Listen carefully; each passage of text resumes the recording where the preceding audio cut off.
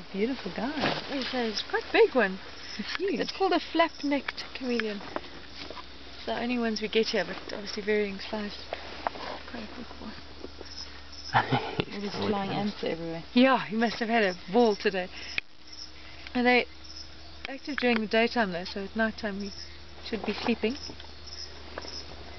Jerry's hands though are, it's like 3 fingers on one side and 2 on the other. It's gripped, so it's almost like he's just got the 2 fingers to hold on. And then they'll use their tail as well to climb and move around on the branches.